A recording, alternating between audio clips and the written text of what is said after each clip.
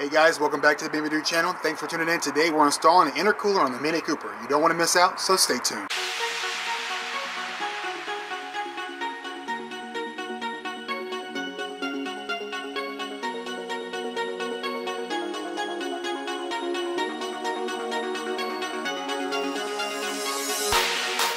Alright guys, for those of you guys just tuning in, if you read the description, you know that today we're installing an intercooler on the Mini Cooper. If you guys are familiar with this R56 version of the Mini Cooper, these cars come turbocharged, guys. Now that's a great thing.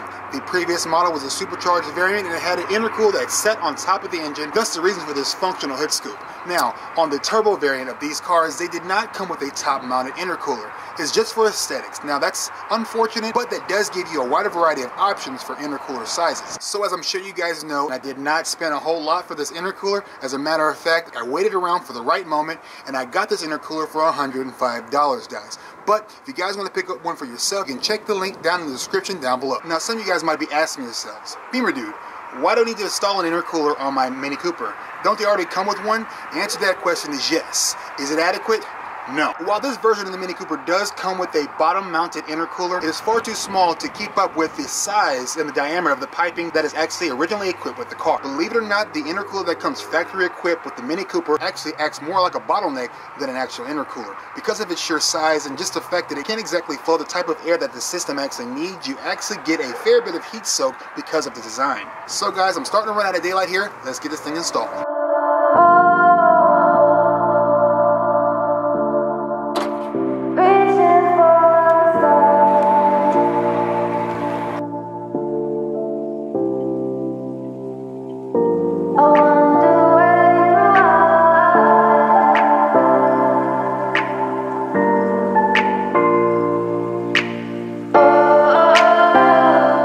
So one of the things I failed to mention was that I actually picked this up secondhand on eBay. It was slightly used on a demo car and then put up for sale on eBay, which is probably why I got it for a good deal. Seems to be a little slight bend on this tab over here on this side, but I'm not too worried. If I can't bend it back, I will probably just email the seller and see if they'll refund me a little bit of the money, but I'm not really too worried because it seems to be in good order.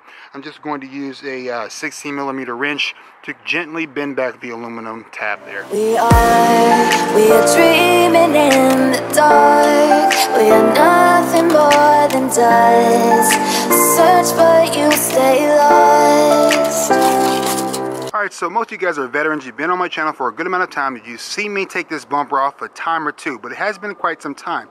So I'm going to go ahead and remove this front bumper right here. You need to get to these tabs that are actually behind the bumper and the fender flare on this side and the corresponding side over there. We're going to have to pull the front fascia off slightly in order to get to the factory intercooler. We're going to have to remove that, and we're going to use the same couplers and the same intake hoses on the new intercooler. We are reaching for the stars, but we're making this too hard, and I wonder where you are. Mysterious, that's the part you always show, 'cause you're too curious. Maybe you should take it slow. Mysterious, that's the part you always show, 'cause you're too curious. Maybe you should take it slow.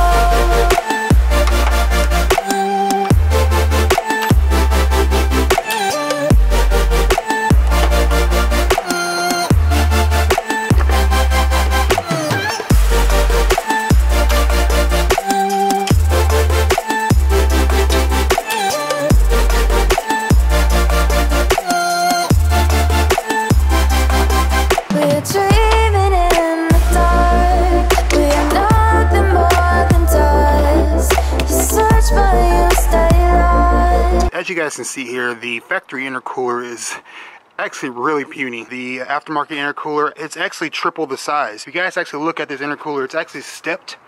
That step section behind the intercooler is actually the overall size of the original intercooler. So naturally, as you could probably imagine, the airflow and the cooling capability is going to be at least doubled. So as you can see, it is getting a little bit dark on me. That's not going to deter me. We're going to go ahead and get this thing installed tonight, and let's see how she performs. We're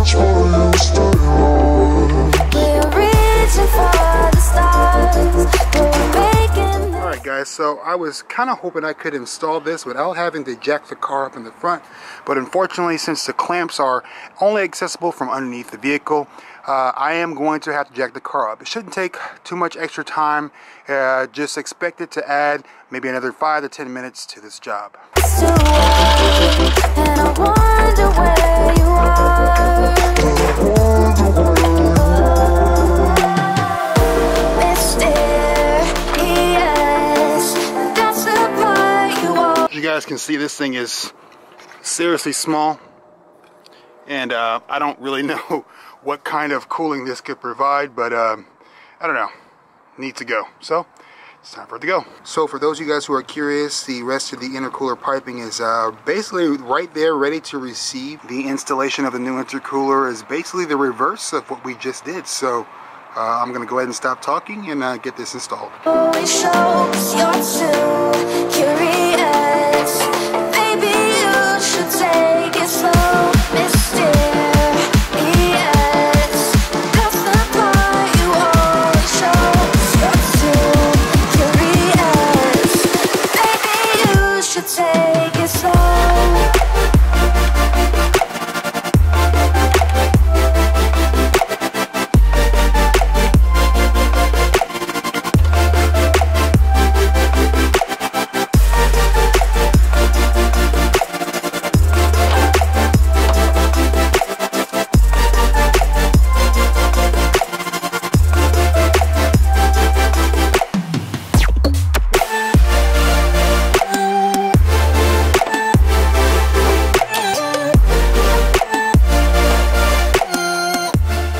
Guys, so that about wraps it up for today's video. As you can see, this installation was pretty straightforward. Other than removing the front bumper and jacking the vehicle up, everything else is pretty explanatory. Now, unfortunately, since it's took me so long to actually do, I actually ran out of daylight and I actually ran out of time. So I will have to do another video at a later time showing you guys a comparison between old intake temperatures and new intake temperatures based off information I found on the internet. There are many reasons to install an aftermarket intercooler on your Mini Cooper.